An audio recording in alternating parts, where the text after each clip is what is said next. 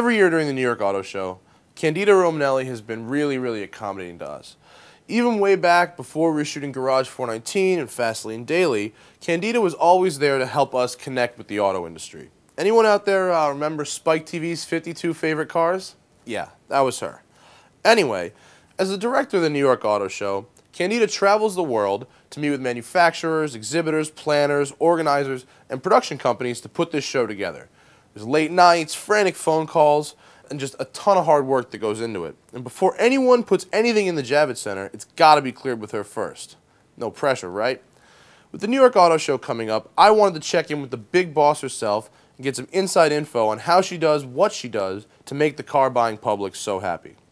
Matt from the New York Motor Club here with Candida Romanelli, hey, Matt. Director of the New York International Auto Show. Thank you. Thanks so much for being with us, Candida. It's a pleasure. And we want to really know what kind of work goes into an auto show. Like, I mean, it's a huge show, right? It's gigantic. It's one of the biggest in the world. And how long has it been going on for? Well, this show will be our 108th show. We celebrated our 100th year anniversary. Were there 5 cars the first year? There were some 30. Really? Yeah, with bicycles. Bicycles. Yeah, at Madison Square Garden, cool. 1900. So we're the first official auto show in North America. Oh wow, yeah. I didn't know that. Yeah, and the largest attended in North America too. Yeah. How long have you been with the auto show? I've been doing this 18 years. Now, how long does it take to prepare for this 1-2-week show? The whole year. The whole year? The whole year. How long does it physically take to set the show up? Well, in New York, we are a little bit different than a lot of the other auto shows because we don't get a lot of time. The Javits Center is booked back-to-back with shows, so we really literally get less than a week to set up what we consider a small city. Yeah, I mean it is. I mean, how many people go through there in those 2 weeks? Over 1 million, over 1.2 million. We've been consecutive since I've been doing the show. And how many people are working there during that time? Over 1,000 people. Wow. Now, I mean, we see, I've been there for the setup, and there's, lots of trucks unloading. How many cars have to get unloaded, into that show? Just shy of 1,000. 1,000 cars. Vehicles, yeah. And not to mention stages built and everything. Well, the whole, it's like a set. Really. Yeah, it's huge. All the exhibits have to be built. We have a number of double-deck displays. So they're really literally buildings. I mean, there's steel and girders, and they would probably outlast us if they were allowed to stay up. How many new cars can we expect to be unveiled this year? Quite a number of them. We are expecting around 50 debuts. Oh, wow. Yeah. A good number of those debuts are world debuts, which means they've never been shown anywhere in the world. Like? I can't tell you. Oh, come on. No, I'm sworn to secrecy. I swear we won't tell anybody. Hey. No, we are very strict about embargoing that kind of information. What are some of the more bizarre things that you've seen happen over the course of the... I remember last year there was the guy, the anti-Toyota guy who climbed the rafters. Yes, you were there for that. Yeah, that was I got an up-close and personal view of that one. That was really terrible. We're very good at trying to screen these folks out. The problem with that situation was that it didn't happen on the show floor. Yeah. It happened in the public access area where anybody can kind of walk in off the street. But we were able to get them down pretty quickly. Anything else like that? I mean, maybe not that Oh, there have been, demonstrations. We had a woman dress up like a big lemon 1 or 2 years that came in. What was she advocating? the new lemon power? Yeah, she was just saying that 1 or 2 of the car companies, must have sold her a lemon at some point. She had a bad experience with her Chevy, I guess. Yeah, so she was pretty entertaining. I mean, it is New York, so you never know. This is true. We live in a very diverse city. But we have a very rich 100-year history of things. I mean, I wasn't around for this, but it was 1963 at the BMW booth. Yeah. And at that time, it was all about putting on a real show.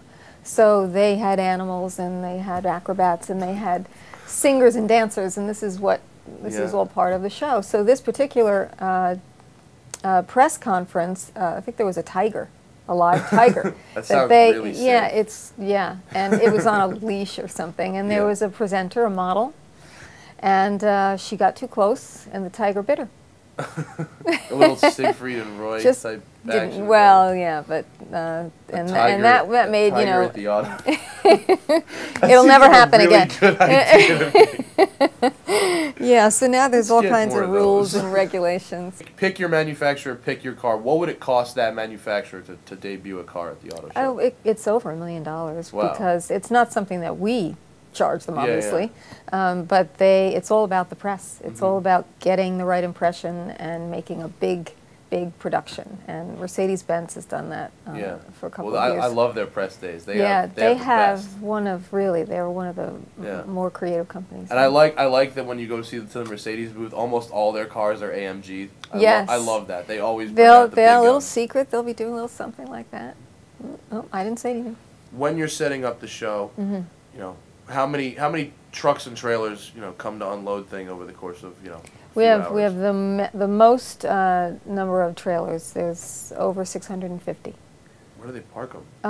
That's a problem. Yeah, it really is. But they actually drive right onto the show floor. Oh, really? Yeah, the first thing that happens on the floor is it's marked. So it's all chalked out as to who's going where. And then our Freeman Decorating Company is the company that we hire that's charged with bringing everything in and out. I know them well. You know them well, yes, I'm sure. Yes, I'm sure you know them well. They're but great. Yeah, They're very helpful. They are They're very, very helpful. And they've been with us before I was here. And their job is not easy, dealing with all those people. No, it isn't, but we do a lot of planning. So the floor is marked, the crates are brought in, the trucks actually drive right onto the floor, they drop the crates. We move everything in from the front to the back, obviously, and then those in the back are the first out when we break down.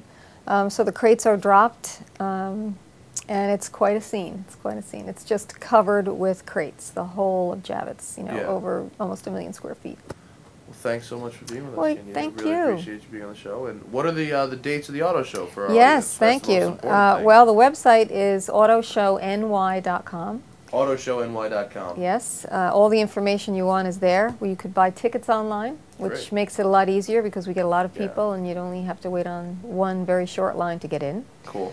The hours, we start on the 21st, Friday the 21st, and we run through Sunday the 30th of March. Awesome. We are about 2 weeks earlier this year. Cool.